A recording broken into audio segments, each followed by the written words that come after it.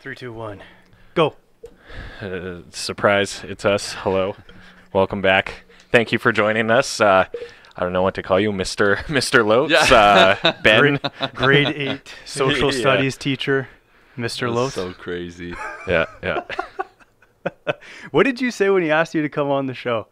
Well, first he's like something like, "Hey, like we were your students at St. Rose," and honestly, my immediate feeling was like what I was saying to Tom. He just called him Tom. No, that's all good. First go, no, it's not all good. We talked. We That is did talk. not Yeah, all but good. see you called me Tom from the start, which kind of, if I've never known it any Yeah. other way, that's okay. Yeah. There's a lot of specific rules about this. That could So- be a really great fitting into my brain. We talk and it's like, Yeah. yeah, no, There you like go. it's not Tom. And you're like, great, Tom, Tom. I Sorry, got- it's too loud. Sounds good, We'll Tom. adjust the levels later. We'll Yeah. fix that. But, So basically, yeah, I think Thomas was like, yeah, we were your students, and for me, my heart was hyped because that time in my life, I mean, you got to think like that time that I was doing that with you guys, that was my final practicum. Mhm. That was my final 2 months of 4 years of effort. Oh boy. And right, so for Yeah. me in my world, and then I was just gonna get married after that. So like that Yep. was literally the last metaphorical boat trip you were on before you were docking onto the next part of your life. So for me, it was a really there is only 120 kids in the universe that can go, yep, we remember Mr. Loates. Do you know what I mean? yeah, So for sure. there's sort of this sort of kindred feeling when Yeah. you're like, Yeah. right? And I've actually, if you got questions for me, I got questions for you. Absolutely. You know, like Yeah. I was wondering, like I know how it felt from my end, Yeah. but like now were you guys my home group class? No, or- it was social studies. Yeah. okay, and Yeah. social 8? 8. Yeah, that would have been grade 8. Did we do the throwing paper airplanes, or was Not that? that I recall. That was no, I don't think so. Okay. We did But I the- remember we So had what to. do you remember? Tell me. we had to write. Okay, so the first thing I remember was you come in and Mr. Plouffe was like, "Okay, guys, we got this new student teacher. He's kind of nervous." You guys. Yeah. And so he was Oh. kind of nervous. Be nice to him. And then you come in with these flashcards and you're like shaking, like for those people Holy watching, like this, holding flashcards. And he's like, "Today we're going to be talking about Brazil," and then drops them all over the floor. And then, everyone's kind of like, we're not openly laughing because it's so awkward. Yeah. You're like, what is going on? And then, one of the kids in the class actually piped up and he was like, "Come on, guys, go easy on him." And you kind of turned around and were like, pretend crying. And then you turn around laughing. You're like, okay, who did I get with that? That's right. So this was my goal with that, right? Yeah. I was like, I don't know. It's just the way my brain works. Like, let's trick them all. Yeah. That would Yeah. be hilarious. But so from my perspective, I remember thinking I want to own it so hard that it goes past for sure he's joking to this This is actually- This is real. real. Yeah. And I remember when it happened, right? Because I went and the first thing I did, and I thought it would just be the funniest thing. I waited for the clock to tick right noon. I don't know, you guys wouldn't remember that, but I waited. And the moment it went, I took a pen cap off and I literally just scribbled on the board like this and went, "Hello everyone, my name is Mr. Loates." And if you looked on the board, it was just a scribble. And I told Mr. Plouffe to come up, right? I'm like, Yeah. dude, when Oh, I yeah. drop those, like when I dropped them, I remember like hearing Snickers and stuff. Right, and when you're being like that, because it's so unbelievable. Kids but- are brutal Dude, too, man. But I'm like, I'm gonna own it. So then when I stood back up, I remember shaking the hands, and that kid was like, "Come on, guys," and I was like, "Oh, I've got them." And I remember, and I've told this story like 100 times. I'm so hyped it was you guys. It's one of Yeah, my that's favorite awesome. stories. So I remember as I was shaking there, I was like, and I purposefully looked up like this, and I wanted to make eye contact with you poor young kids. And I remember the whole atmosphere shifted in the room where it was like, oh my God, this is a train wreck. Like, you just had empathy from 35 grade 8ers. Yeah. But more than that, I remember looking at a kid and he couldn't make eye contact with me. Like, it was such a horrible train wreck. Like, right? Like I do not want to be associated. No eye contact. Like, and I remember I looked at him and he was just like, and so it was that moment because the room was just dead silent. I remember, I was like, I'm just joking, guys. And the class was like, what? That's awesome. I'm so stoked that was you guys. So you didn't do that for every... You were the last class I taught? No way. Yeah. Oh, wow.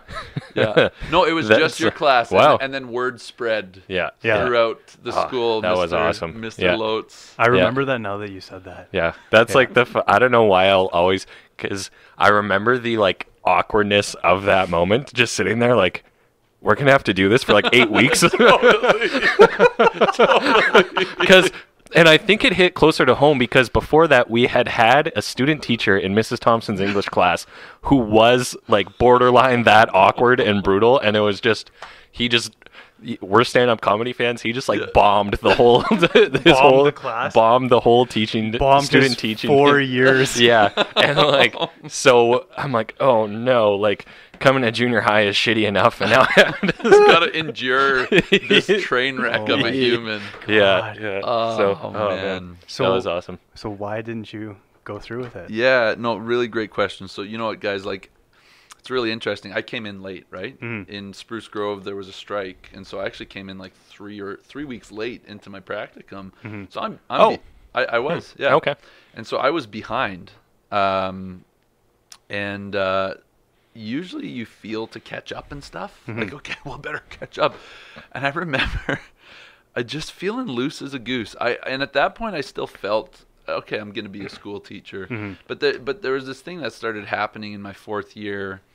And the whole reason I actually went to post-secondary was because my dad, who is a great man, but he's manic depressive and bipolar. So you get some rough moments is a really easy way to say it, right? But when I was 18, he screamed at me for 3 hours because I was going to go do skateboarding ministry, and he said, "You're going to post-secondary, you're not coming home."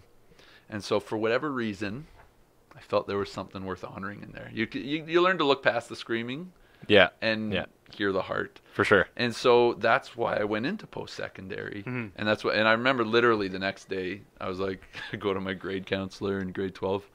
So, gonna do post-secondary. He's like, you know what, Ben? You'd be a great teacher. And I was like, okay. Called my mom. Mom, I'm gonna be a teacher. She's like, oh, I knew it, Bobby. I'm like, okay, cool. So for me, I committed to it like you did for accounting. And by that 4th year, by that time, what I felt, there was a narrative being fed to me, which didn't work for me. Other people are teachers; they're meant for it. But what people kept saying to me is, "Listen, once you get that teaching, like once you are out, do whatever you can for your teaching certificate. I don't care if you need to sell drugs. I don't care." That's the way it felt, right? Like, if you got to go 12 hours away and you're teaching 12 kids for 6 years, just get your certificate. And the other part of the narrative that it's how it felt, though. Like, you hear it from everybody. You hear it from professors, from people that are just into it. And for me, this narrative, which is, you've worked this hard for 4 years, now sell yourself for comfort. Sell yourself for that pension. Sell yourself for, and I couldn't accept it. And so actually, by the time I taught you guys, I was about to get married. I hadn't fully accepted that wasn't going to be my trajectory, but definitely one foot was already out the door. So I really did. How old were you? I was 22. Okay. Yeah, actually, yes, I was 22. Wow. Yeah. So I already knew it may not be for me, and so I really did feel loose as a goose. I remember, so at your school, sitting around, with the facilitator. He was this older guy that would come in, and us 12 student teachers at the school at the time, we all sit in a room. And if you can feel the nervous energy, like, okay, like this is the guy that's going to pass me. So it's like, all right, let's do percentage progress reports. Where are you at in workload? And be like, oh, I'm at like a solid 62 right now, you know, and I've been doing this and this and this. And I don't know what it was, but you know, even just what I did with you guys, I felt loose as a goose. I was already 3 weeks late. Mark Plouffe was so chill, and his style was so perfect for me that he didn't push me, but he gave me room to be myself. So I remember, goes around the corner, 62%. I'm at 73, and it's sort of this one-upping, me, totally. And it gets to me, and I don't know what it was, but I'm like, literally, I'm pushing a heavy 14, Bill. and honestly, and Bill's like, that's so funny, Ben. All right, Margaret, where are you at? Right? And it's like, and the only times Bill ever came in to watch me, it's like the mercy of God in my life.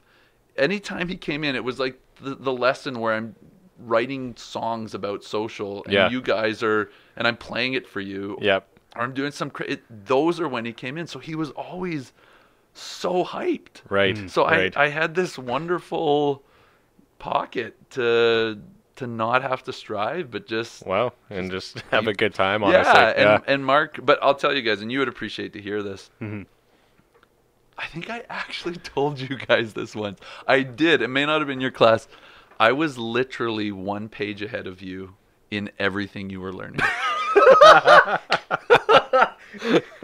I'm not even joking. And I think I actually, one of the classes was tough. Oh, that's right. I don't know if it was your class. One of the classes was tough, and one of the talky kids, I was like, well, you know, and this is what happened. And I was like, oh, I'm not sure. And the kid's like, don't you know Mr. Loates?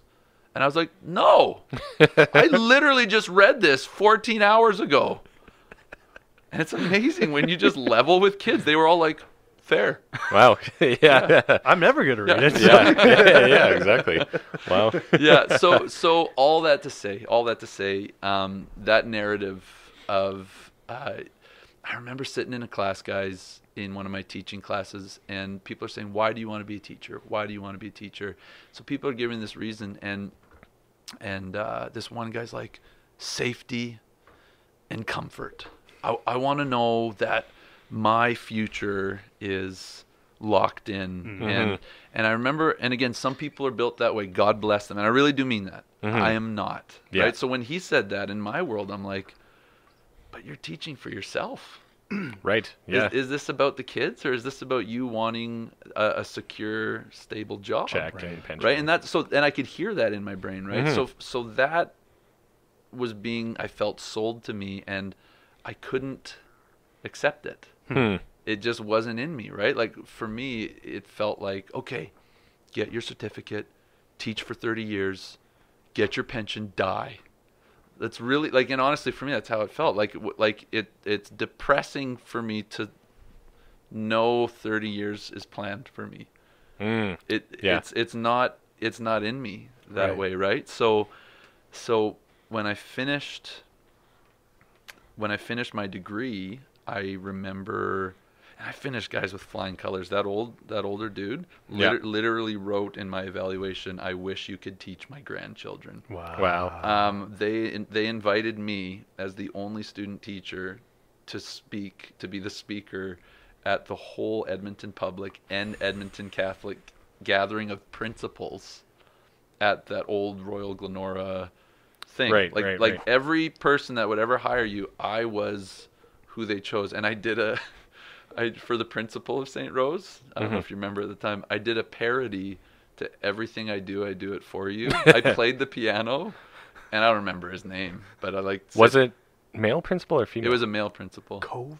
Was it Kovac then? Yeah, I think it was. So, okay, like I wrote the dude a song. And right? So it's like finish with flying colors. Doors are open. I had principals coming up to me and just being like, listen, if you need. So all those doors were wide open. Yeah, absolutely. But I remember specifically, I finished my degree, got married, and I went to pick up my sister in June at the high school. And I remember when I walked into the high school, just this feeling that my skin was crawling. Like at the thought that this is my future, I don't know how to describe it, but it felt like my skin was crawling. Like, I'm not meant to be here. I'd walk by classrooms on the way to go and pick her up and see the teachers in there. And for 3.5 years, almost rightfully so, my reality was that will be me. Yeah. And you're cool with it because that's what you're working towards. But now that it's done, I don't want this. This isn't mine. And so that started what do you do from that point, right? Yeah, no kidding. Yeah. That's pretty bonkers too, because I think I've had a ton of student teachers. Yeah. Literally I couldn't tell you any of their names, man. That actually makes me want to cry, to be honest with you. Like that means so much, boys. And it's like, even in real estate, like a career is actually never meant to define you. Like, I think that's so rad that while I was student teaching, because I put my whole heart into it, that stood out. And it wasn't the teaching. No, you idiots don't remember a single thing. Not a single thing you taught us, but just what we were doing. Right. Like that actually, it means so much. And really, after that point, that was my posture. No matter what I put my heart into.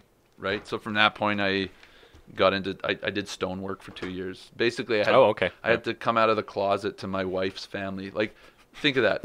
Hey, and they're wonderful, and they're EAs, and life is steady, and I actually love how steady they are. I'm not. And so, like, they're like, Grandma, love you, Grandma, if you ever watch this, Maxine. So, did you get a teaching job? Did you put some resumes out? I can't lie. So I actually put some of the worst resumes out just so I could say, I did put resumes out, Grandma.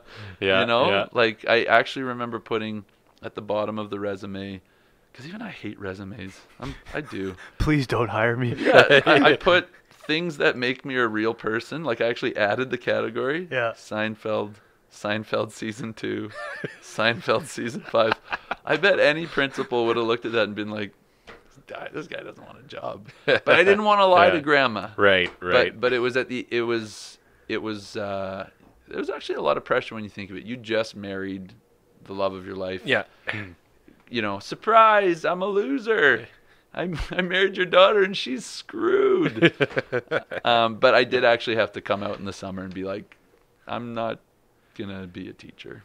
Right. Right. So, yeah. So you just kind of got like a job to do something in the meantime, more or less? Yeah, like in my life, and you guys already know this, but my life is very faith-based. It's like God leads me, and I believe I hear God, and then I'm dumb enough to just do what I think I hear. Like, it's really actually very simple. Yeah, I thought I heard this, and the only way I find out if it works is if I try. And then I tried.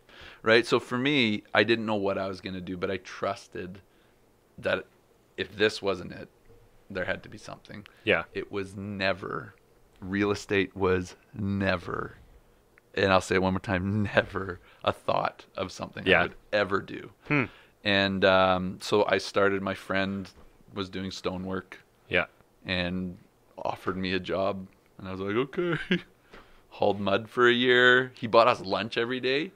He was 19 years old, owned his own business, bought me lunch. I came from a impoverished family of 10. I'm like, free lunch? Heck yeah. Yeah. Wow. Jeez. Yeah. So did that for a couple of years, and then got into sales, selling angel pins and giftware.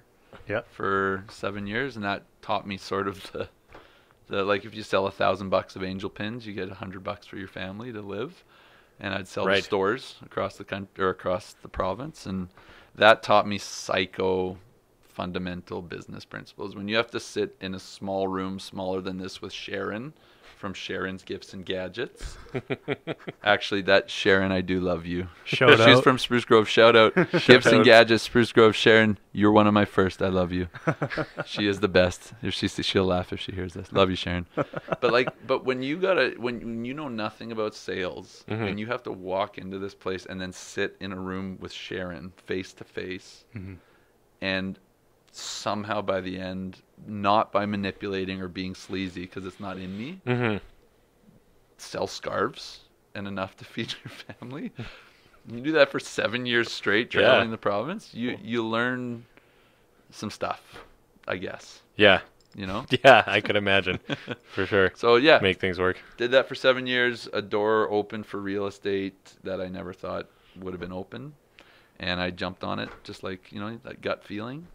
Okay. And Really? yeah, for sure. Sure. So it was kind of like a happenstance, more or less, kind of offering or something? Or did anyone ever tell you, oh, Ben, you should be a real estate agent? No, or- you know what, like I had grown in sales within that career for 7 years to the point that I was the top selling sales rep within the third largest agency in Canada. So if you think of a gift store, Tin Box on White Ave, right? Like I actually had a huge line called L&H50. I was a sales rep, right? So they had their thing in the window and they bought a ton of my stuff. So I became the best selling rep for the third largest agency that had 25 brands under its belt. So I had learned in 7 years how to do sales. Again, though, I was good with it. Like, well, we'll just keep doing this. Although I do remember by the 7th year feeling quite bored. And that's that thing. That's sort of that entrepreneurial thing where you're like, it's never really about money because we really had no money for 10 years. My poor wife. You know, for me, it was growing incrementally. So I'm like, yeah. And she's like, we're dying. You know? But for me, the small increments were like, I had a magnify. I'm like, but it means it's growing. Right. So if I don't stop, it should grow more. Yeah. Jenna, I love you. Oh. So by the end of that 7 years, by no means were we crushing it. We had a little bungalow and we were finally able to, like, you know, I was able to semi-consistently pull in $4,500 in a month. Sure. Selling gift store, which is you're selling $50,000 worth of product across the province every month. And I'd gotten to that point and I was happy. I was happy enough. But then we kept procreating and our house was too small. And so we needed to have a bigger house. And basically, as we were selling our house, the guy that helped us get into that house, I'm sitting at the table with him, Harold Vasliff. Shout out Harold Vasliff. Love you, Harold. Lots of shout outs. Harold, love you. Sharon and Harold. Spruce Grove for life. SG. Yeah. Great community. Yeah. Okay. So I didn't even take a drink of water. I took the lid off and put it back. So Harold was talking while we were sitting at the dinner table. And he was saying, yeah, I've been doing this with my son. And Harold had crushed it for 40 years. Right. And he said, you know, I'm doing this with my son, but my son's not feeling it. So my son's going to get out of it.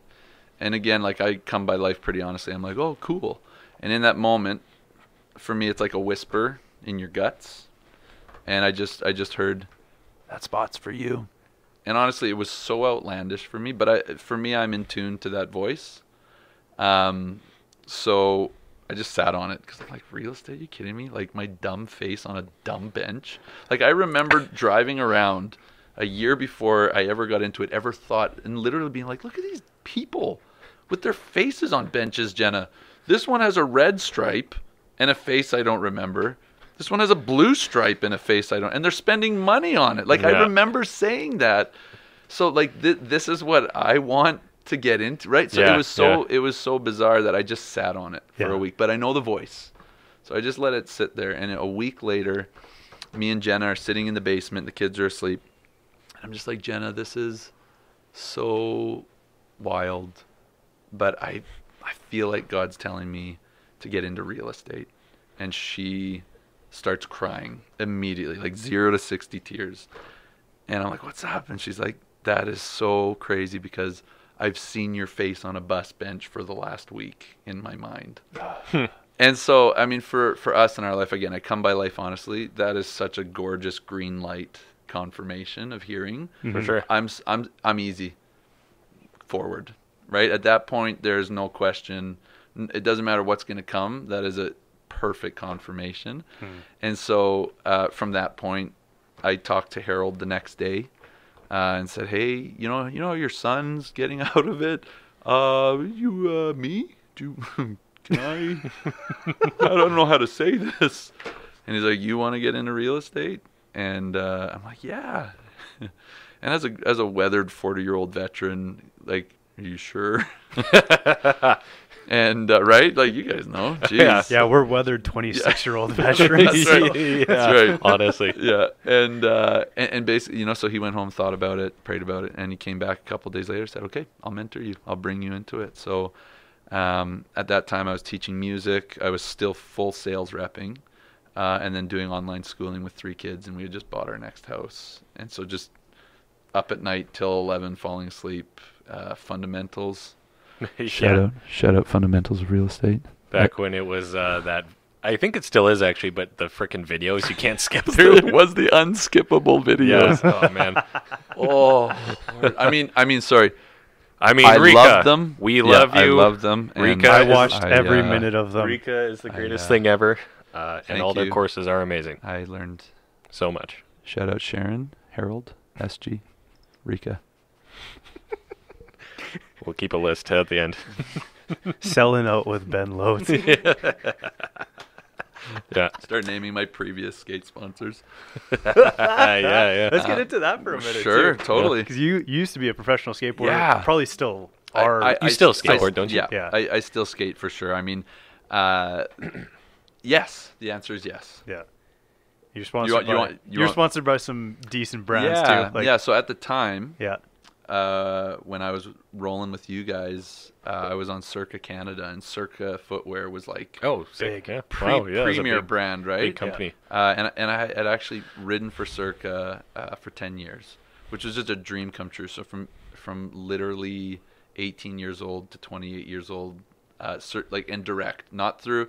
No offense to anybody, but not through a skate shop where it's flow and you're going through the Sure. rep. I went straight to Dominique in Vancouver, and man, like guys, it was like a freaking dream come true, especially for a kid that like had nothing Mm. and grew up in a big family. Like I got to go online and just pick boxes of products, $700 worth of product every month. That's And bonkers. just, Wow. and then I still remember Bob from UPS, because he would drive out to our acreage. He actually services where we live in Spruce now. Oh, So yeah? Bob is my bro. Like He still remembers. I remember when I'd see a UPS, because you put I'd put it in and know it's on its way. Mhm. I'd see a UPS truck in like Spruce and start following it. I'm like, I know it's going out to the acreage. Right. So like, yeah. So that was sick. Circa was sick. Obviously, all of skateboards sponsored me since I was 16. Shout out Randy Jesperson, Spruce Grove. All of skateboards. Sharon, Gifts and Gadgets, Harold Vasilif, SG, Rika. Yeah, You're awesome. amazing So with did- names. Yeah, you're good with that. Did you ever try and do like the, I don't know, like do tour or X Yeah, Games or for whatever sure. else was relevant at the time? Great question. I actually haven't been able to talk about this stuff for a long time, and and for me, it's actually super. I'm so geeky, passionate about skateboarding. Like it is like. Why haven't you been able to talk about it? Just Well, no, you're just not able to. Who cares? Yeah. I mean, like it's not like you go to your Yeah. clients. You're like, hey, I'm Ben. I used to Yeah, have you skateboard ever a heard lot. of Circa? Like it's like nobody cares. Why should I hire you to sell my Yeah, house? yeah. Well, I used to. Yeah, that's right. Have you heard of a kickflip? Yeah. All right, where Well, do you I'll want go to show you sign? right now. Yeah. I could pop shove it off of this staircase right here. Yeah. So you know what? For me, it like I don't know if you guys have heard of Street League or these are contests going on that actually lead to the Olympics. It's the most elite skaters, but I got to with all humility, because there's once you head into that higher realm, you immediately see how not good you are, right? So I say this with all Yeah. humility. It's Yeah. like an honor that I got to compete in that category. But like the dudes are so good. Oh yeah. But you learn when you're up there, you learn that it's not about who's the best. Everybody actually has their own thing, right? At that point, you've all chosen sort of the tricks you like and the selections you like. So this guy does this. You can't do that, but guess what? 80 other people can't do that. They all are bummed they're not that. But this guy does this, and nobody can do that, right? So it was never, I don't know how to describe that, but I skated. A joy for me was I got to go skate in Tampa Am. And Tampa Am, for anybody that doesn't know, that on Tony Hawk's Pro Skater 3. It was literally a level. Like, Really? yeah, it was Okay. like Tampa. The contest. It's the premier greatest am skaters in the world that are invite only to go and skate in that Wow. contest. And so And that's in Tampa, Florida. that's in I Tampa, assume. Florida, right? Yeah. So the level was Tampa, Okay. and then I think in maybe the if I saw it, I'd remember. but, yeah, and in the game, so the level is Tampa, and then in that level you have to get to Tampa Am, and you have to accomplish these tasks. So I grew up watching on 411 Video Magazine and everything like that, Tampa, Tampa. So when I was 19, I went to Vancouver to skate in a qualifier. So they would do Dam Am all around the States and like 2 in Canada. And so drove to Vancouver with my wife and Keith Henry, who was a photographer, and I got 9th, which was like I was hyped, and it was the top 10 were invited to Tampa. Okay. Shit. Yeah. Right? So I got That's I awesome. got to be invited to Tampa. Yeah. Or no, and I wasn't. I was 24. I was 24 at the time, not 19. And so I went and skated that con. So surreal.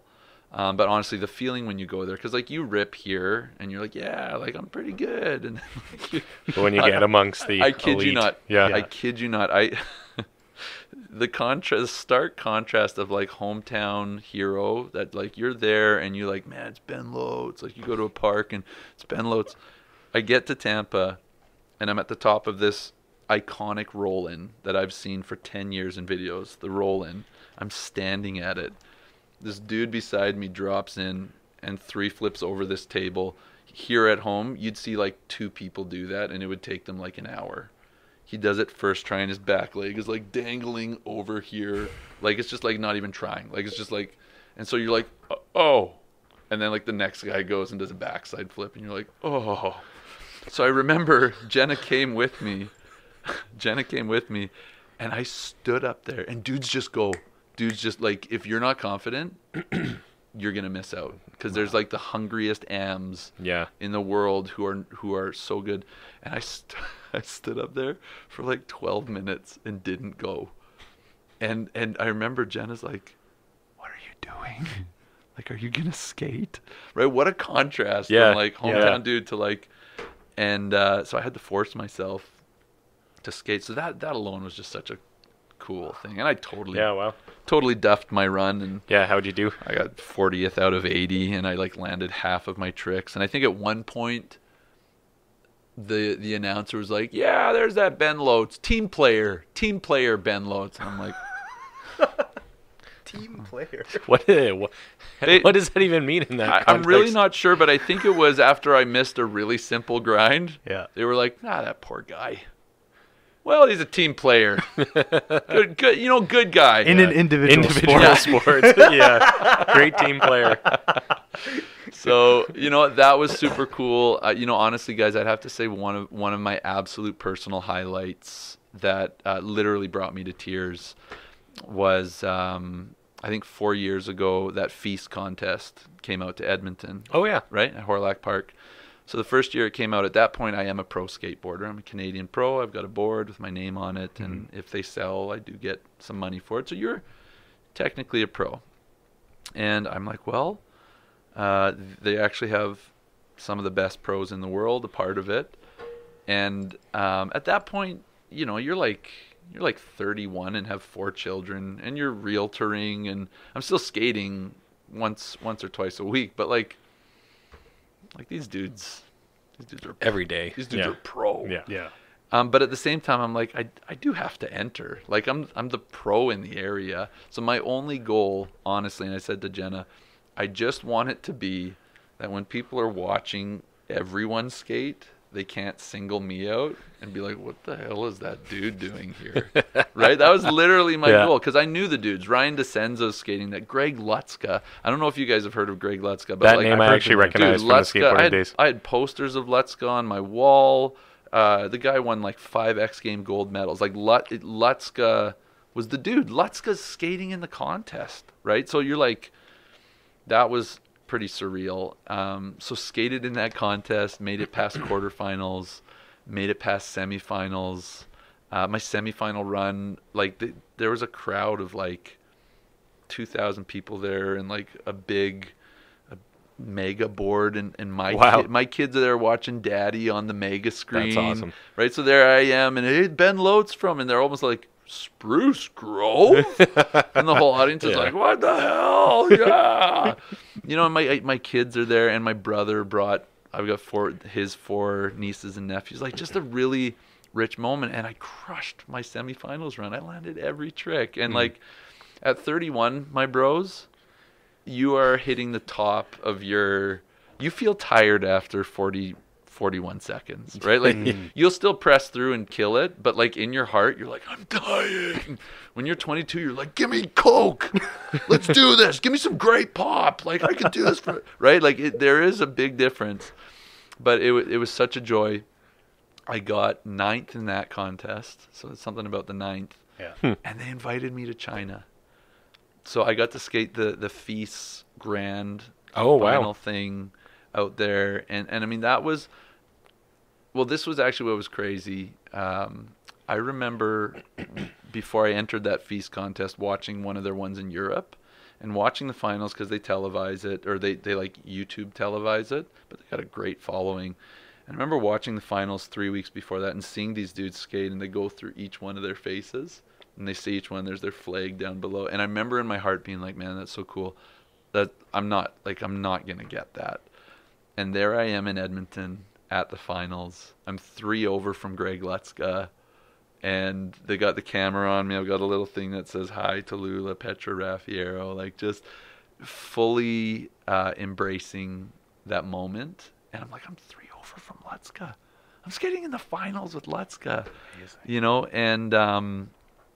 for me in my life, guys, when I was 18, 19, 20, 21, I had a lot of opportunities to go to California to pursue the fullness of that career. I met Jenna. My greatest goal in life was to meet the person I'm going to love forever and love them as long as I can. I really mean it.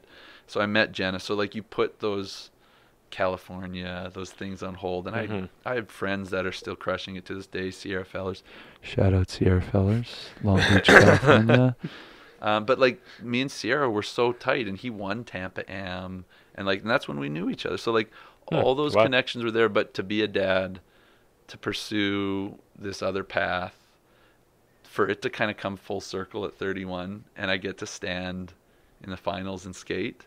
I cried. I said to Jenna, it felt like there was this parking spot that was always reserved for me. Yeah. And this week I got to just park my car in there just for one go. Wow. Right? That's so dope, man. So my heart's full, right? Absolutely. My heart's so full. And this is what's cool is going to China. I get to China and even someone on the airplane, this is your dream growing up as a skater. Hey, so what are you on this airplane for, man? And you're like, I'm a pro skater. That's actually literally why I'm here. I can't even fake that. Yeah, what I mean? You try and come up with reasons when you're younger, but they're all fake. Yeah. You're not making any money, and nobody cares. I'm like, this time, that is why I'm here. It's cool. Yeah. And I get to China. It's so late, and I don't speak, obviously, any of the language, and I somehow find the bus, and it's just Lutzka. And so me and Lutzka take the bus to the hotel. You're like, God, this is so cool, right? Awesome. And at this point, we're just at this point we're buds. You're doing whatever. I skate the contest, and so now it's so cool because all these dudes I skated with are literally going into the Olympics. Gustavo Ribeiro is one of the best skaters on the planet, and I remember bugging him and his twin brother on the bus. And we're skating in the same contest together. Aikita Daisuke was my roommate. Yuto Origame right now is literally he won 3 street leagues or 2 of them. I got at that point where I'm at 31 at the height of my skill. They're just starting. But there was this gorgeous merging for a week and a half where God's like, listen, here you go. Just enjoy the fullness of this. You're one of them for a week, buddy. For a week. And so I came out of that just my heart being so freaking full, right? I couldn't ask. Couldn't ask for more. Wow. Yeah, that's really cool, man. That's an awesome story. Wow. Yeah. And how'd you do at the finals? Just to ruin the story. Same story. So oh my gosh, I bombed. I didn't even make it to the finals. So here we are, other side of the planet. Yeah. I so my deal is, if I get excited, I get really stupid. Like I'm like a dog that's like, oh my gosh, this is so awesome. This is so awesome. Then it just starts like biting its leg. And you're like, stop biting your leg. Like, why are you doing that? And the dog's like, I didn't even know I was biting my leg. I was just so excited. Yeah. I thought it was a table. I thought it was a wooden table. Felt like my leg, but then I just kept biting because I was so excited. And so Jenna knows I'm like that. Like, oh man. So I'm skating in the quarterfinals and in warm up. And guys, at this point, I'm so happy in my life. I'm in China. I'm one of these dudes. I'm feeling in the pocket. I'm crushing warm-ups. Like, I am so one of these dudes. Like, and I'm like so in the pocket. I love my life. And I remember I called Jenna. And I'm like, hey, babe. And like, she knows me. She's been married to me for 13 years. She's like, hey, sweetie. I'm like, hey, it's going so good. Like, I'm just skating so good, babe. Like, I'm so excited. She's like, yeah. And I can hear in her voice the concern. Yeah. Like, the dog, I've already started biting my own leg, and she can see me biting my own leg. She's like, you make sure you just take it easy, Benny, okay? And I remember in my heart, and I was like, yeah, of course. But in my heart, I'm like, I was already too far. I was already so here's what happened. My actual run comes. Here's my moment. And this has never happened to me in 20 years of skateboarding. I skated so much that my quads seized up mid-run. If you ever go back and look at the footage, I'm punching my quad to try and make it not seize. So basically, at the start of your run, they put you all together and go, okay, guys, cameras are going to start this way. So when you do this, when we call your name, just go up and do one little trick. It's kind of we introduce you. I'm like, I'm going to sproing. Of course I'm going to sproing. That's my signature thing. Land it 100 out of 100 times. All right, next up is Ben Loates. I go up and try this little sproing, just pile. That is the beginning of not even my run. That was my intro to my run. My leg seized up second trick in. And I just had the crappiest run that you could have had. And oh, man. But I think it's perfect. Honestly, right? Like the damage as far as contentment and joy was already done. Yeah. I definitely had to get over feeling like a complete loser for about 14 hours where you're like, I've left my whole family on the other side of the planet. They're all rooting for me. Everyone I know is rooting for me. And I'm biting my own leg. Okay. But I got over it and had some fun, so it was good. Oh, good. Yeah. It's all about the moment, I think, at the end of the day. Absolutely. Yeah. Like, honestly, what would have it achieved? Like, hey boys, nailed 8th place, Feast China.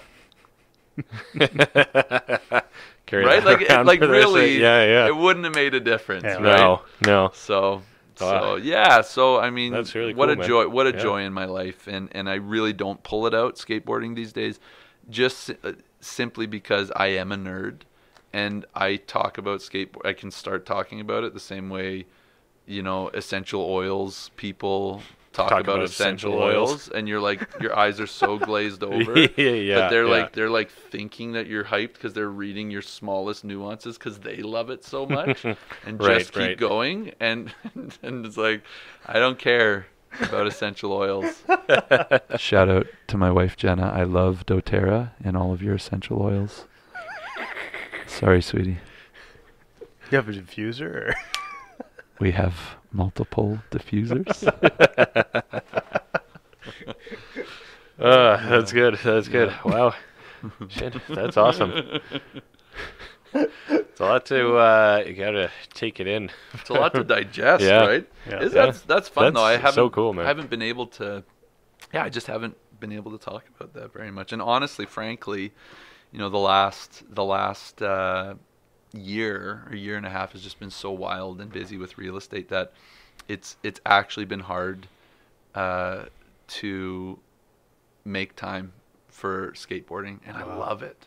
But at the same time too, I mean when you're hitting 34, 35, like you're like, I actually don't really want to jump down a handrail. Yeah, hurt yourself. I did that a lot and I love it. But it's like that thing where you're like, if I do this, I will prove something somewhere. Right. And street cred will rain upon me right? from the teenagers at the skate park. Yeah. Everybody else is 14. And Yeah. 34. Step aside. Actually, I have this memory about 3 years ago. Yeah. Being at the skate park, and I'm like, I see this like mom, and she's got like 2 kids with her. And I'm like, oh, like in my brain, I'm like, oh, that's nice. That mom and her kids. And then I'm looking at her kids, and I'm like, her kids are my kids' age.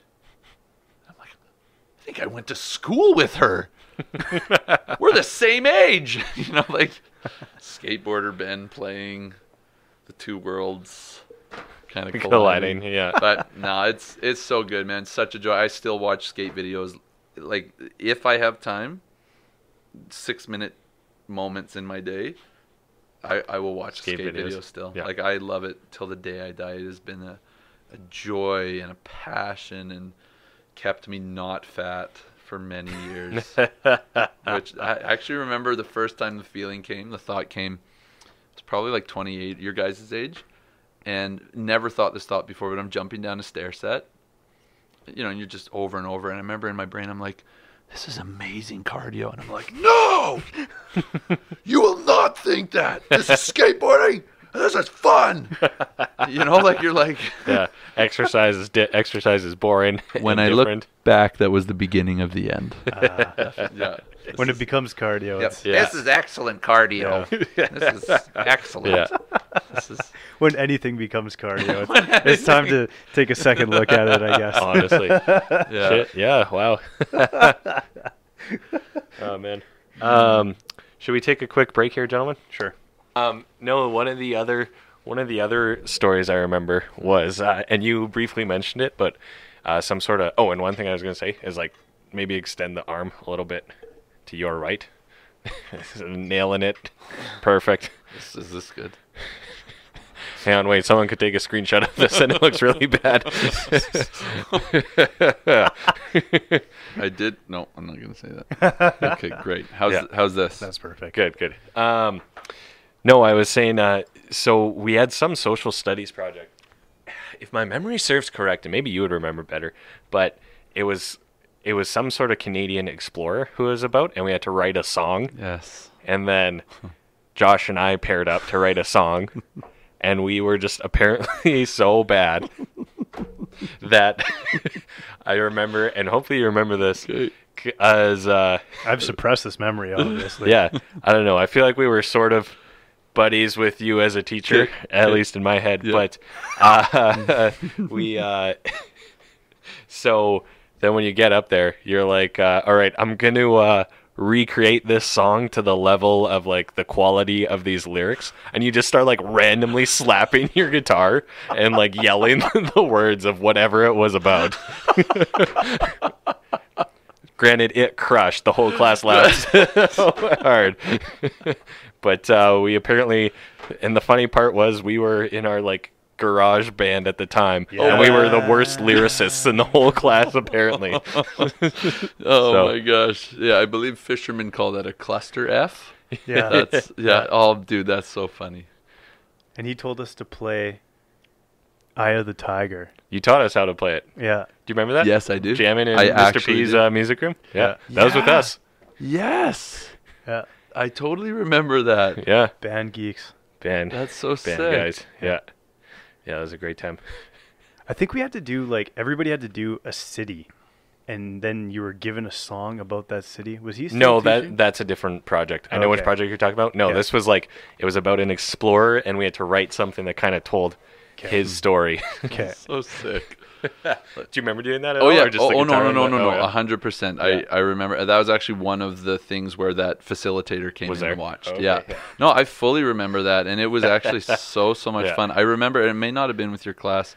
I had to do a lesson on mercantilism, Okay. which is right trading and so on and so forth. And Yeah. so I decided to divide the classroom in half, and we would use paper and crumple it up as the raw material, and that had to get fed along the side, like as people would mine for the material, bring it over here to the manufacturers. The manufacturers would turn those into paper airplanes, and then they would throw the paper airplanes back over to the other side, which was trading. And that was so essentially it was a class full of throwing paper airplanes. Amazing. But I had a lot of fun, man. Like I Oh, said man, to you, that's awesome. It I can't tell you how much it warms my heart that you guys actually, like, you got to think, right? Like, Yeah. you're gonna be an old 90-year-old fart. Yeah.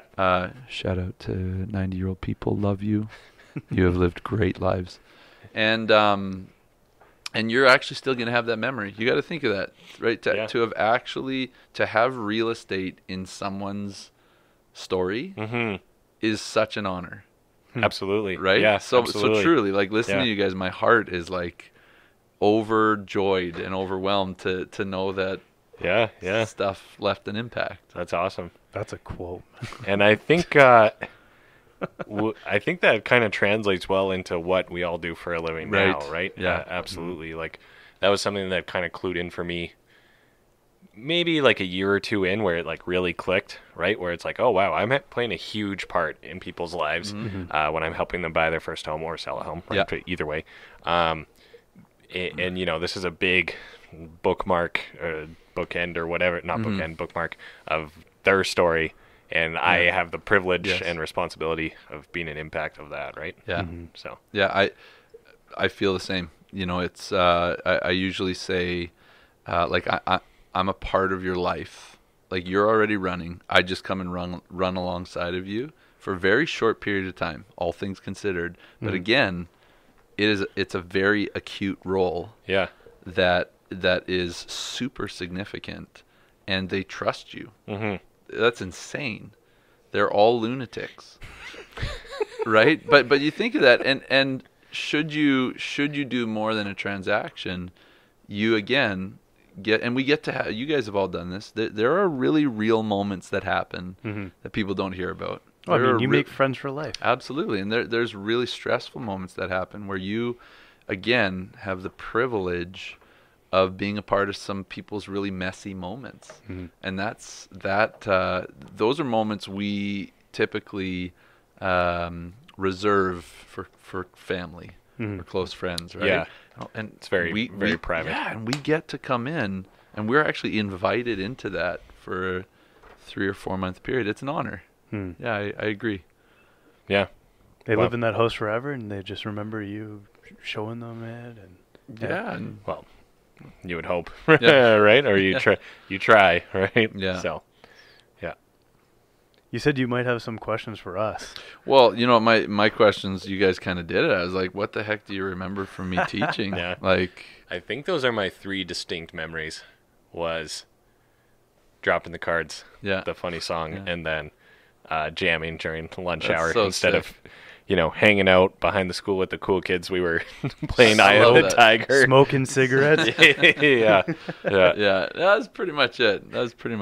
Yeah. Awesome. Yeah, did you have any other than that? You seem a little less memory I grabby. remember there was a snowboarding thing. Like, we went snowboarding to Rabbit Hill or something. And wow, somebody hit like a jump. I think it was like Andrew O, if you remember, and just like smoked a jump and like just flew. And you were there, and everybody was there. I just remember that. Okay. I don't remember that. The difference in the two of you as individuals is stark and stunning. like he has 3 eloquent, Yeah. very detailed stories, and you're like, yeah, There was the This one guy time jumped. he and like smoked a There jump. was snow. he like smoked. He the smoked snow. a jump, man. And this is the memory. That's all I remember. Like this guy like doesn't know how to ski and is just going down the hill. His memory of me has nothing to do with me. Yeah, it's some other kid who broke a bone or whatever, I was just and you were present. just there. You were definitely there though, that's Yeah. for sure.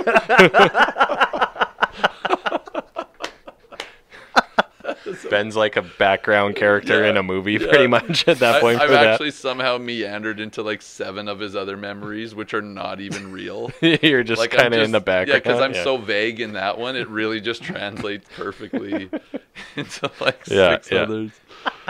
Oh my gosh. Yes. Yes. So So you're the king of social media though. it's crazy, man. It's crazy. It's not again. Not yeah.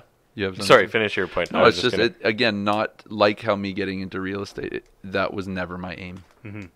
Because I was gonna, if we can back that up a Yeah. step, because I mean, a lot of people know who you are in the greater Edmonton area because of your social media, your work, et cetera, et cetera.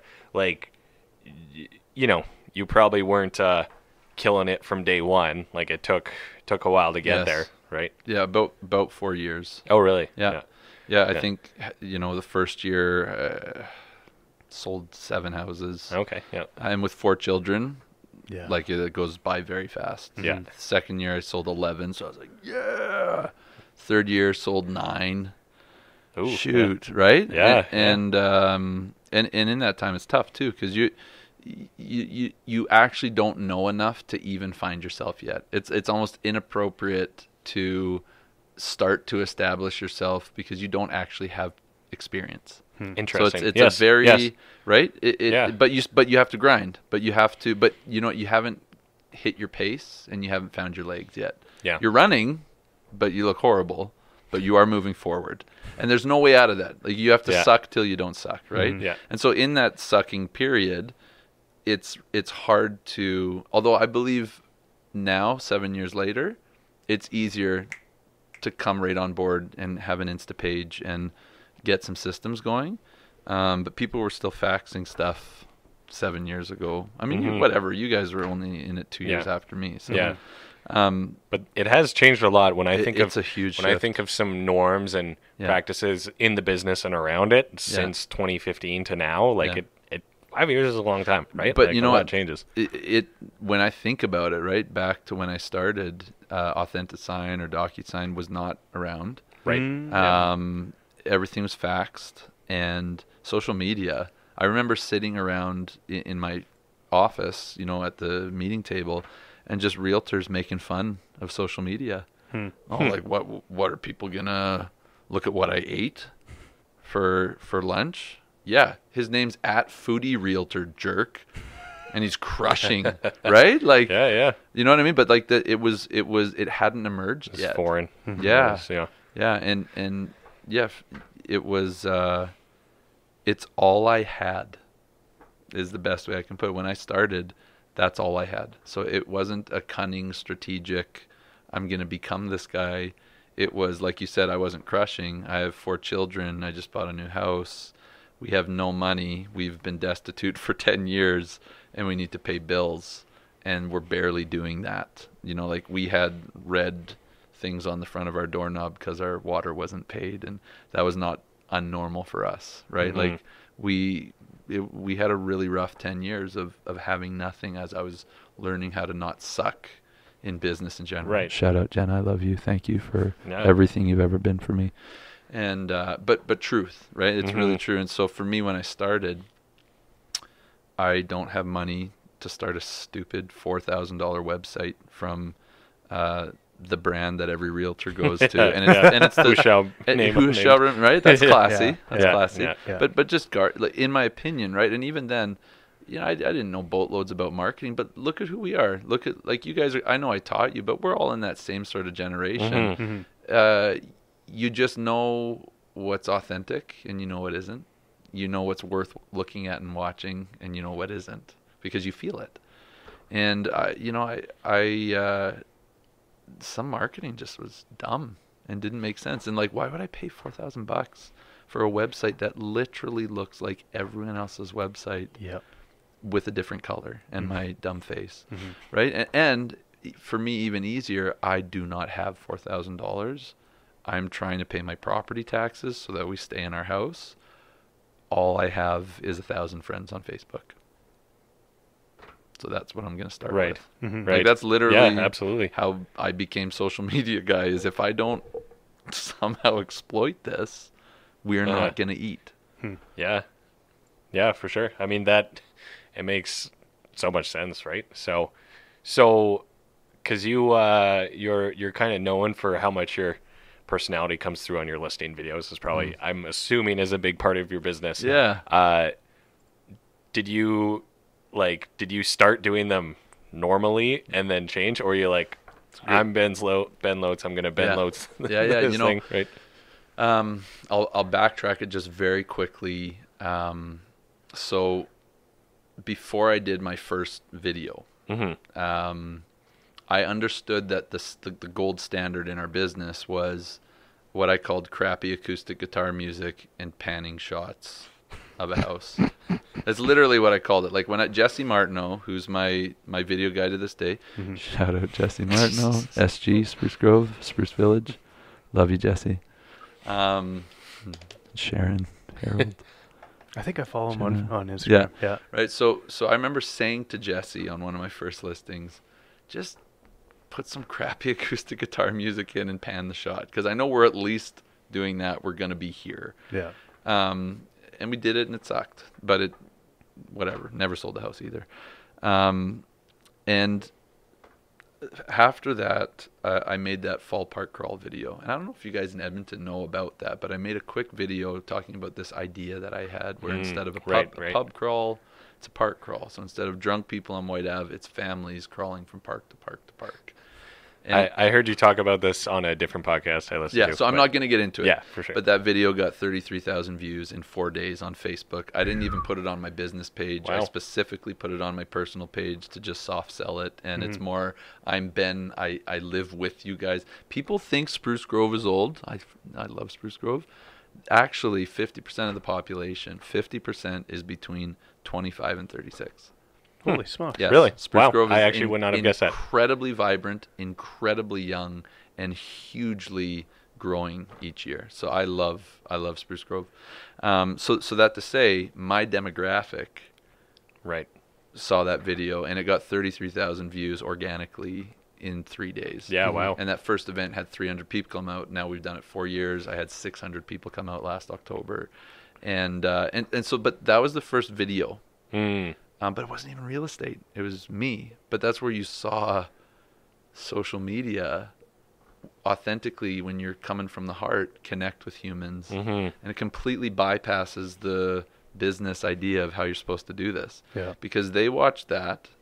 I mentioned once in that video for like 4 seconds. And if you're thinking about buying or selling, try me. Right? Just really soft sell. And it was like literally 4 seconds in a 3-minute video. And people a year or 2 years later, you're the fall park crawl guy, realtor. It's like it right? You didn't have to do the business pitch. You didn't have to wear the suit. You were a likable human that seemed honest, and you did that as a profession. Right? And so you saw the power of that. So I in my floundery 3-year state of trying to make this work, and it really actually looked worse and worse for us, to be honest. And by the end of that 3rd year, we thought we were going to lose our house. Just being super real with you guys. Like, yeah, I crushed it from the start. No, super hard. I think I sold $1 million house in September and was like, thank you, God. Like, okay, now it's working. Didn't sell anything for 5 months. Right? Like, Ooh. Yeah. So, and it was in that 5-month period when the park crawl video came up. Oh, really? Right, where that happened. But I still had nothing. So you don't see any effects of that for another 6 months. Yeah. But I had a listing, and I was so thankful. Cheryl. Shout out Cheryl, Spruce Grove. You're amazing.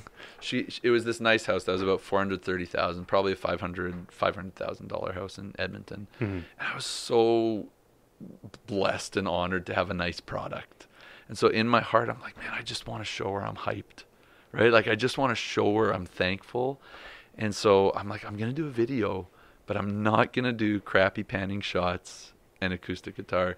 So Jesse Martineau at the time was doing a vlog every week, kind of like Casey. Nice that. Yeah. Right? Yeah. Kind of like that Yeah, in Jesse's style. And so I remember calling Jesse up, and it was a solution created out of a problem, because Jesse had like a gimbal sort of thing. So I'm like, Jesse, we're going to do this video on this house. And I hadn't even figured what we were going to do, but I was actually leaning still towards the acoustic guitar golden standard. And he goes, my gimbal broke, man. Like, I can't do that. And right there in that moment, I was like, well, you know what, man? Let's do it like your vlogs, which are like, right? Like, it was all that stuff. And I was like, let's do it like that, but just put me in it. And he was like, okay. And I find in my life, when those serendipitous moments happen, I have this, even with listings sometimes, I have this anticipation in me that something like that's good, right? So I actually, for like the next 2 days, I was excited to do this video, right? And you don't know what you're embarking upon. You don't know what sort of thing you're creating. But we did the first video. It was 2.5 minutes long. It was fun. And I think something in me knew it hadn't quite been done in our region yet, but not in like I'm going to fill a spot. Yeah. It was more, I want to show Cheryl how hyped. It was actually I just want to show her how stoked I am and make her something awesome. So I put that video out, and it got like 5,000 organic views, and that's before Facebook had capitalized. Yeah. But like, got a ton of organic views. And I remember the local realtors from the area that were established for so long, Roger Horlock, Remax preferred choice in Spruce Grove. I remember Roger walked into the open house and made fun of me, but in a really awesome way, because I like awkwardly like laid upwards on the stairs in the video.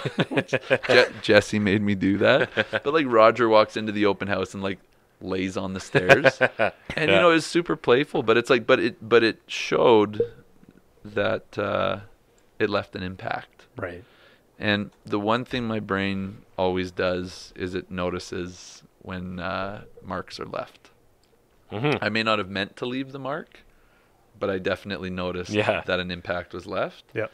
And then I'm like, well, let's look at that.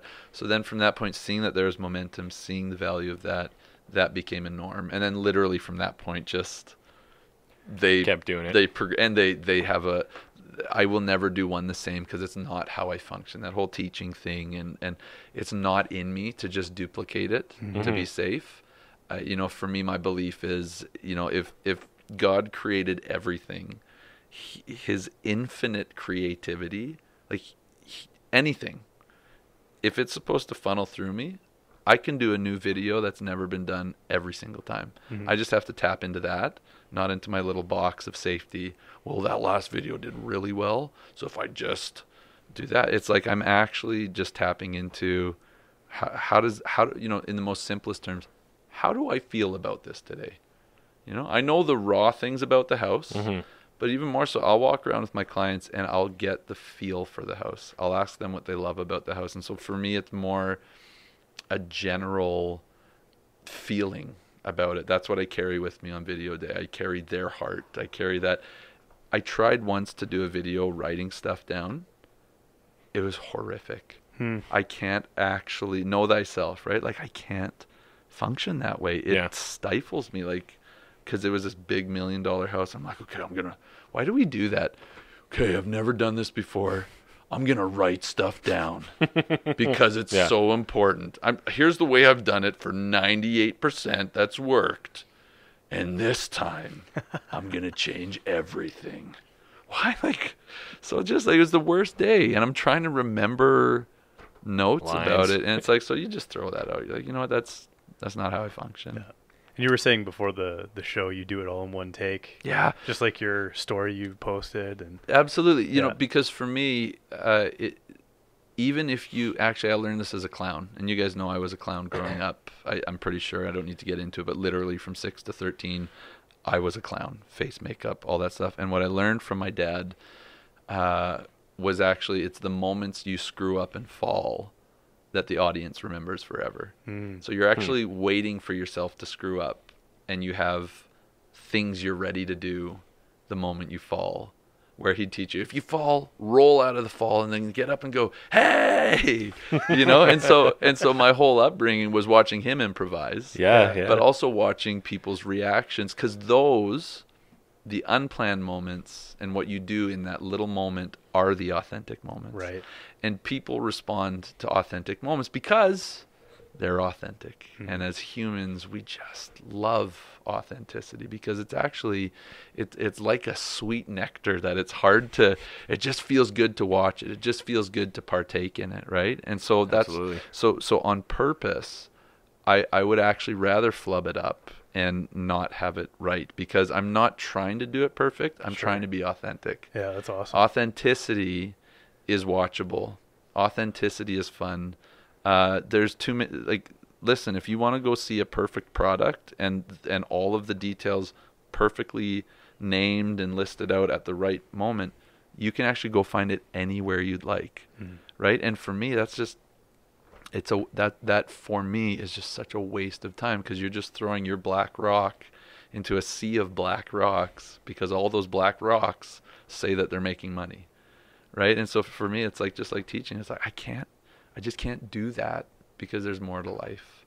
So the videos took on a life of their own that way. And at this point, just at the pace of real estate, it really has to be one take. It's like, you get that authenticity, you get the details out. We've got a little system for sure where, like, I can, and everybody doesn't have this, but I can see how I want it to go as I'm driving there, almost like a director's brain. I can see, like, actually, this next video you guys will see come out. I don't know if you've seen that house I posted recently on Facebook, but it's an acreage with like tin vaulted ceilings on the inside. Like, it's like the coolest acreage house I've ever listed. And the video is, so what I see in my brain, and I say this to Jesse, and he's so awesome because there's just a synergy there. I'm walking up the drive and I'm like, watch this. And you got to remember, on Insta, it's about 20 seconds you can see your clip go before you click on it. So you're like, watch this. And it's just going to be this wicked drone shot coming up on the front of this A-frame. And then it'll go back to me and be like, now watch this. And it'll be the inside vaulted tin roof. And you're like, whoa. And then I'm like, now watch this. And then it cuts. It cuts to like the most let down shot. I won't say what it is, but like the most let down shot of me and the cameraman doing something. And it's going to be hilarious. And it's like, I don't know. You see that. You see the juxtaposition. That'll be funny. It'll be funny because it's pushing the edge. And when you giggle yourself, you're like, okay, that'll be good. Absolutely. And then you see it. So there is sort of a timeline. So even when Jesse goes to edit them, it's really already in order.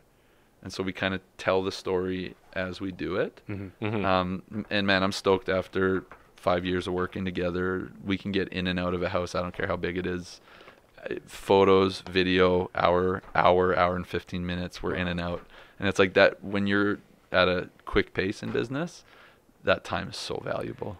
And for the non-realtors listening, that's very good time to video and photo a house. So, yeah, it is. Yeah, and you got to remember too, like for my life, I'm still a father of 4 kids, and I still highly value my family. Like I'm not, I want that to take an hour. I actually want to streamline and trim the fat off of everything, because I will be a 90-year-old fart and lament over the useless time I spent on stuff that I thought mattered. That didn't matter, right? And I'd rather be privy to those things now and trim that, shorten that video, stop doing that stupid thing. I mean, even honestly, this year I told Jesse, I'm getting bored of my videos. They're too long. Personally, I feel that, and I said, so what, this year, and I'm noticing, like, the videos are great, and they're a great tool, and they help in the marketing of the home, but they're not the selling piece of the home. They might be, but we, as realtors, you barf. This is what I tell my clients. We're just master barfers of marketing, right? I'm barfing on MLS. I'm barfing on Insta stories. I'm barfing on this post. I'm barfing on a video. And we're all like, and any realtor that's like, I can track and it's going to be, no, you're barfing and you're hoping your barf hits somewhere. This is literally the. How is this not so funny for you? This is awesome. That's because he's like, I feel it. Yeah. No, you're absolutely right. That's very well it's put. the truth. And this is what I tell him. And it's well-intentioned barfing. Yeah, but it really is. You're just like, here's the house. Shouting from the rooftop. Yeah, absolutely. And that's our job. And you can say it's sophisticated, but honestly, and this is to anybody listening, customer or whatever, we're all hoping. We're reading the market, reading the prices, putting our barf out there, but you're still hoping. And I don't think there's any realtor that's like, my video sold it, wasn't surprised. No, you're like, wow. Yeah. I mean, worked. Because they all say that, but you got to wonder, do you really believe that? Or, behind closed doors, can we be like, oh man, good thing my video barf worked this time, right?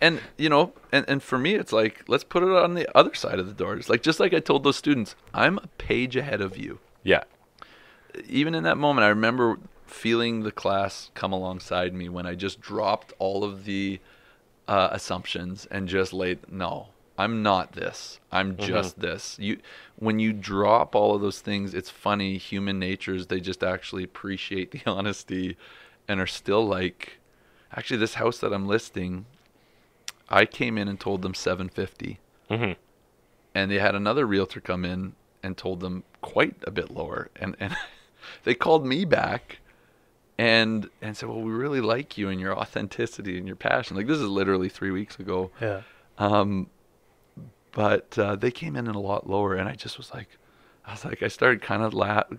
I was like, oh man, well, I'm terrified. And they're like, what's up? I'm like, I've like probably way overvalued. Like, what am I trying to say? I'm not representing to these people that I know everything and I've got it. I'm doing my best. I've got a track record that shows that it's working, but I don't ever think I have it, to the point that another realtor comes in and I'm like, shoot, I really could have blown this. Yeah, absolutely. And they told me, they're like, well, actually, we want to list it at $650. And I just kind of started giggling, and she's like, why are you laughing? And I'm like, because I'm sitting in a dream realtor scenario right now where I'm saying this to them. Yeah. I've blown it by overlisting your home by $100,000, and you're telling me that we have to bring it down lower. And they're like, yep. I'm like, that's fantastic. Let's do it. That never happens. I know, but it's because when I come in and I talk with them, they already feel like I'm on their team, and I'm not trying to angle anything. Like to the point that I tell them I'm terrified that I'm the worst realtor ever in this moment. And and even in my CMA, which by the way, I personally hate CMAs. Sitting at a desk, you probably love CMAs because you can sit down and you can get your data and get all numbers guy. My wife is like that. I love and hate them, but that could be a whole different podcast episode. No, that's fine. But still, for me, I hate it. Again, my brain doesn't work that way, and I'd rather stab my face with a pen than sit in front of a computer and try and get my human words into some sort of formal writing form. It's like, I see where you're going. It's like absolutely, so hard. Absolutely. It's so like my writing sounds like how I talk. Yeah. Wanna. There's no apostrophe T. And at this point, I'm like, you're getting wannas all over the place. Could have. Like, there's. Yeah. And it's like, and either when you write and someone's sitting there in their home reading it can either they hear you in your voice, or it's like, this guy is a complete flake. It really can go. So I would rather know what I think before I show up, but that property was just so unique. Yeah, I had nothing to compare it to. Yeah. But they pulled me back, and they were willing to roll with me. Awesome. So. I think that shows how it pays off to just be yourself, super authentic. Yeah. So, and I'm trying not to get too specific, but do you, when you come to a CMA, do you just kind of show up like, just I don't even. Whatever. Yeah, I don't even mind this. I don't even mind you being specific. I've actually never been able to. I've never talked about this stuff, getting into the nitty gritty. I realized when I started, I can't be the suit guy because the bottom will fall out very quickly. because I can't sustain that. I don't live my life that way. The results are spectacular, but it's by me doing it my way, which is the wanna and the could'ves and the barfing and the it's like I just can't, right? So it's like I'm not wearing this to my appointment because I want you to accept me the way I am, and it's actually, if I try and be suit guy, I'm gonna let you down, and I'm gonna let me down, and it's really exhausting in my life trying to sustain that. I would rather lose the listing and go have a coffee with my wife, truly, than sustain this thing for 3 weeks. And hey, Ben, we thought you knew that. It's like, no, I don't know that. And I've said to my clients, I've said, I am busy, but beyond that, I can forget things. You follow up with me, like, go ahead, like for a showing request. I'm not offended by you being like, hey, how did it go? And if you don't hear back from me in 4 hours, send another message. Right? And I tell them, I'm not offended by that. In fact, you're helping me. So every time a client sends a message, whereas I remember when I started, you'd get that message and you'd be like, oh, shoot. Yeah. I didn't get back to them. And then you're like, oh, and how do I manipulate some horrific... Sorry, 900 appointments this afternoon. Sorry. And you're like, you're on Netflix in your underwear. And it's like, oh, sorry, I was saving children. So that's why I didn't get back to you. And again, right? Like that is you can't sustain that. And again, boys, for me in my life, having a full-blown family, a 11, 9, 7, and 5-year-old, the ability for wasted time is so much less. You just absolutely right. So those little things, the mental time that it takes to try and even construct a story hurts. So I have I have no choice but to just this is how it's got to be. I'm an idiot, but I will sell your house, and we'll be friends along the way. So when clients text me, I write thank you ! Let me check, and then I check, right? And it's like that's the thing about this industry is we all got to come in and find our way. It's unfortunate we come in and there is definitely a highway. That we all come in and click to grid, and I felt that when I started as well. But again, I didn't come into real estate like I can't wait to be a realtor. My whole motivation was I think God wants me to do this, so I didn't care to click to grid. I felt like I was there for a different reason, and I find where I'm at. So for a CMA, to answer your question, I apologize to clients in the middle of my CMA. Because it's literally just a stream of consciousness verbally coming out of me. That's my CMA. So I walk around the house with them, and the way my brain works is I'm listening to them, talking to them, and as I'm walking, my brain is taking in their home and then remembering homes I've sold, remembering homes I've walked through from 2 years, 3 years, and they just pop in my brain. So I'll literally we'll walk through, I'll be like, cool, and then I'll be like, all right, so here's the deal. And I'll start talking about the market and where we're at. And then even as I'm talking, I'll be like, oh, and this house over here, 3 blocks over, that sold for this much. They didn't want it to, but I told them they should. And that means this because you have this. And then I'll be like, I'm so sorry.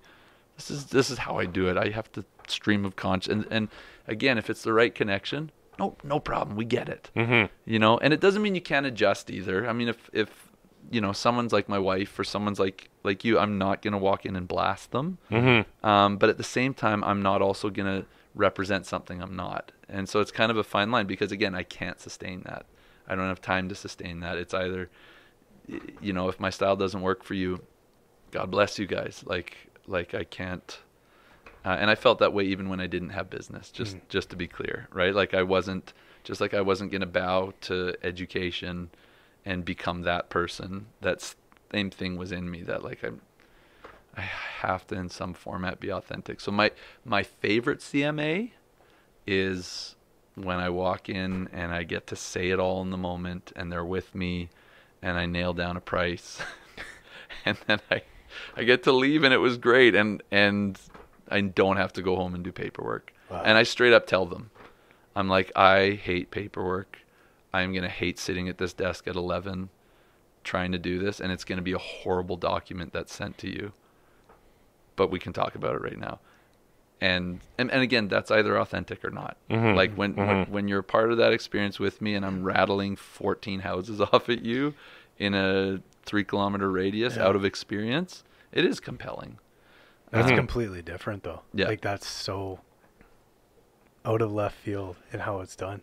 I love it. Like that's incredible. And if you could actually pin down, like you said, within a 3-kilometer radius, you know to heart. Yeah. It's real life experience. Exactly. You know, and it's the motivation to do it in the moment is out of a sheer hate of computers sitting there and knowing that whatever I communicate to them on paper, no matter what, will be 40% less effective than me talking to them in person. Right. Now there's other people that will actually go, me going home and typing it is 40% more effective than me doing this, right? Because again, I'm not the standard. I'm me, and I know myself enough that works for me, and you learn that over time, right? So it's like I bet that you would actually, or like my wife would be the type of person that would make her way through a conversation and be so proud of herself that she wasn't socially awkward for the 40 minutes. She'd be like, man, I got out of there. And she couldn't wait to go home and then present something that was a step up, right? Like that would be her wanting to show, now here's who I really am. Here's my presentation. And that would cause them to feel confident. I'm just the opposite of that. Yeah. Right? Yeah, absolutely. Well, and I mean, there's no right or wrong way to do things. 100%. Right? Yeah. No, that's, I would say I lean more towards the latter personally, right? And then, I don't know. But you have to sometimes tailor it to each person, right? You really do, because sometimes it's a great connection and you know it's right. Yeah. And so you want to accommodate, because that's also a giving thing to do as well. Is you do go home and do your best. It's like a child with crayons in my case, trying to color in the lines, but you're like 90% is in the lines. So yeah, good enough. Hopefully my personality and the connection we made takes us the rest of the way, because this sucks. Frankly, when a connection is made, it doesn't even matter at the end of the day. It's as soon as you have that connection, that's everything, right? So well, and I think how do I want to articulate this properly? Because you even said, and then I've never wanted to be like a holier than thou type early on in my career, and even now, where I don't want to seem like I'm being picky and choosy with clients, but there's sometimes where it's this is not a fit, even remotely, right? Or I can tell either, and I always entertain the idea, because I come across people, and I'm sure everyone has, where you're like, I can sense you're going to be a nightmare client. And hey, maybe I'm the nightmare. Like, who the hell knows? Sure. Right? So, but, you can feel that right away. And then conversely, like the other side is like, it's almost instant, and you're like, I have this one in the bag, and then you kind of relax, and then you actually provide a way better presentation. Right? One of my least favorite things when I started in the industry and was getting my feet wet and finding my stride, I hated walking into appointments with people, and because they didn't know who I was, and because I didn't know who I was within the industry, I had to spend a solid 10 minutes just breaking down barriers latently in conversation to prove to them I'm a normal person. Because you walk into their house and they have a belief of who a realtor is. And unfortunately, you represent 30 years of baggage of an industry. Whether you're a realtor, one way or another. And so it was so frustrating for me. I didn't get in the car. I was like, ah! Right, like bring a pillow and scream at it. Like Ryan Reynolds in that. Forget it. He's like in the car and he's like, ah! Anyways, what is that? Is it The Big Short or no? No. Is it just? I can't remember. Me and Jenna watched it on our anniversary. Shout out Jenna Spruskov. But it's like it was frustrating. It's tiring, right? You walk in and I'd have to make some comment about changing my kid's diaper just I'm a dad. Yeah. Right? Like I'm not who you think I am. I'm not 30 years of patterns and greasy, right? So it does get exhausting. And I think the joy of videos, the joy of social media, the joy of this medium is you become a part of this smorgasbord of personalities that the consumer gets to choose from in their own right. And when they pick you, they already want you, and you don't have those barriers. And that's probably the greatest joy for me, actually. Well, they feel, and this is what I clued in on video moderately recently, admittedly, but they do feel like they know you. Yes. Beforehand, well before meeting you or ever having a conversation with you, and they're kind of pre-sold, to use a salesy term, right? But all you have to do at that point is actually just be a good realtor. Just deliver, just actually, Absolutely, right? I mean, and I don't know if people fully understand the actual golden value of getting rid of those barriers. Like that is to have someone walk out of a car and they're like coming in to hug you. I don't know you, dude, right? But it's like that is such. You have think of that. If it takes you 10, 15 minutes, let's even say it takes you a whole appointment to just feel normal with the person, you've bypassed hours of mental, psychological effort to just already connect with people and not do all of that. Like, you're saving so much time. I think it's such the benefits are like incredible. Yes. Oh man, I have a lot of notes to write down when I get home after this. Yeah, there's been some hard hitting stuff here. Yeah, this has been huge, man. This is awesome. Well, it's cool. You know what? I'll give a little shout out if I can. Please. When will this air? Next week. Next Wednesday. Yes. Cool. So not 2 days from now. Okay. 9 days from now. Well, if you've listened this far, which I don't know how solid your people are or whatever. They all listen all the way through. Every single second. I watch my Facebook videos and you see that thing that's like the watch time. I mean, you're just like fetal position by the end. It's like 6 people. If any of you have gone this far, Social Media Blitz, March 31st, 5:30 to 7:30, $50. I authentically believe that in 2 hours I can give you about 4 keys that you are definitely not doing that are so simple that will make you $10,000 to $15,000 more. So go onto my Insta, go onto Facebook, it's Eventbrite, sign up for it. There's 60 spots. Interesting. This is a course you're doing? Oh wow. Yeah. Oh wow. 2 hour blitz, no fluff. All filler. This is a fluff-free blitz. Time is precious. Yes. Yeah. Interesting. But truly, authentically, I mean, there's again, as I look at the impact. Yeah. And it's crazy because my entire business is built off of social media. I, to this day, still don't have a website, and I've never had a website. I've had people tell me, Ben, I love everything you're doing, but get a website, man. You know? Like multiple. So at this point, is it you don't want to, or you just like having it's kind of fun? You know, it feels nice to say that. Like, let's be real. Yeah, but at this point, I actually don't need it. I've built a business around saying to my clients, if I had a website, you'd be pulling off of realtor.ca, and let's be real, you can't stop yourself from going on there. So just go on realtor.ca. You know, and for me, I'm not funneling my clients in that way. Yeah, exactly. So there's literally no source. There's no purpose for it, right? If we can do a quick callback, though, you do have a bus bench, or do you have bus benches? I don't have bus benches. Did you at one point? Never. But what I do have, never. I've never. Oh, really? And maybe I will be again. Maybe this is constructive memory. I thought I had seen one. But you did see it probably. I have, if clients have like a fence. And they want, like, can you show that? You do the big one. on the back, like back on a road or whatever. It's me going like this, and then it says, "Hey, comma, this house is for sale." And then it says, "Gimme a call, GIMME." That's and it's awesome. Me like this. I love and it. I That's very on brand. I made the picture of myself in my living room on my iPhone. And then used the text off of Insta stories. and then somehow merged it white. And I took it to the printing guy in Spruce. He's like, Ben, this is quite pixelated. And I'm like, yeah, but far away, you can't tell.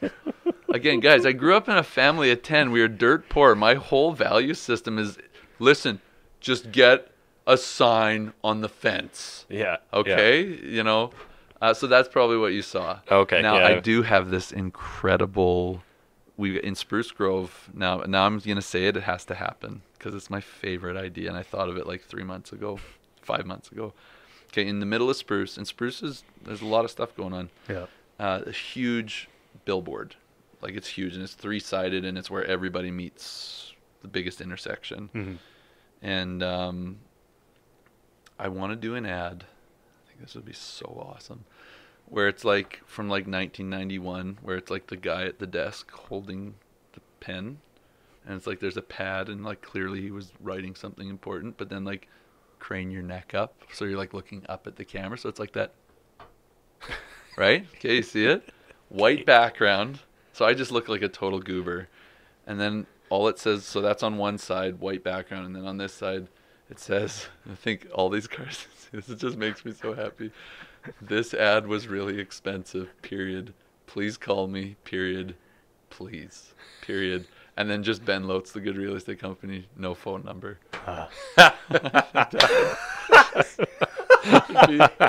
The best ad. Like, Oh my. Oh man, goodness. that's so funny. I think it would be wonderful. That's excellent, and that's any like textbook marketers out there are listening to this and are like, wrong.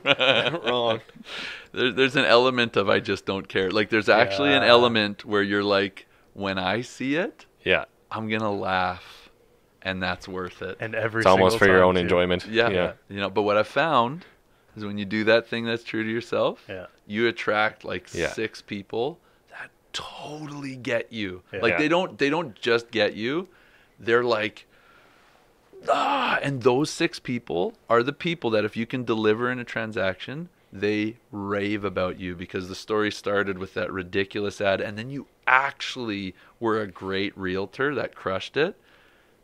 That 6 turns into like so much more, right? So it's like everything jives and works. Yeah. I already have the title for this episode. So, Do you? Yeah. Are you gonna drop it on air, or do we have to? Nope. In theory, if someone's listened this far, they already know the name of the episode, though.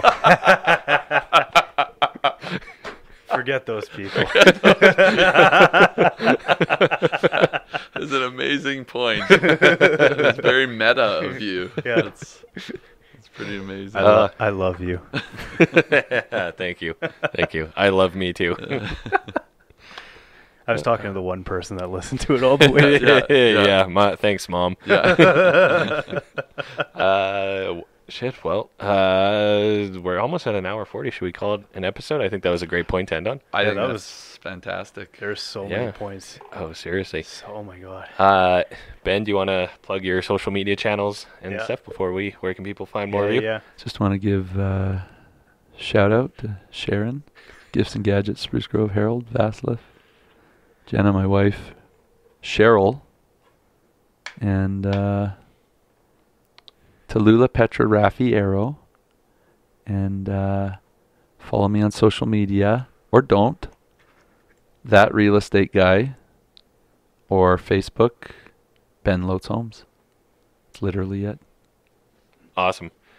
Well, thank you so much for coming. It was an absolute blast. Boys, thank Amazing. you. Thank to you. 2 of my former students. Yeah. I love you guys. This has been fantastic. Thanks, man. Thanks, man.